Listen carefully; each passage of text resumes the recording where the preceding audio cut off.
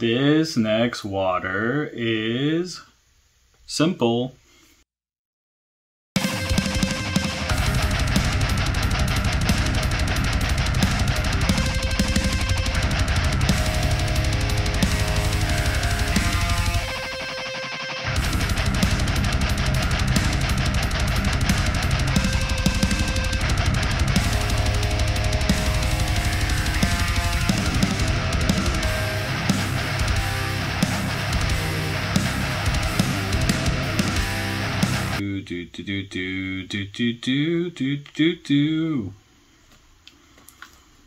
This is the water. Simple drop. New Canadian.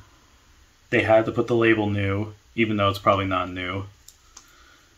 Made from a website called fruitdrop.ca, making simple drop water. That says it's natural. Has mineral salts in it. I don't know if I want salty ass water. 1% calcium, word. It's a lot of different stuff. It says served chill. This is not chill. When you go to the grocery store to buy it, it's not even in a fridge. It's just on the fucking shelf. There's actually an expiry date on the water. It says best before October 12th, 2021. So that's not good. If water, that's when you know you got fucked up water, is when it can expire.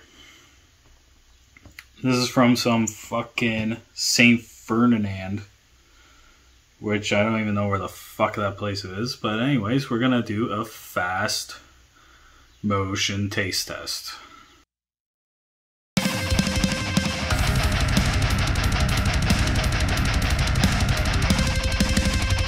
So this water is okay. I just noticed a scary label on this thing. It says refrigerate after opening and preferably consume within 10 days of opening. That's a red flag. That's a red flag. Consume within 10 days of opening. Was there some kind of shit in here that grows and then it'll attack you?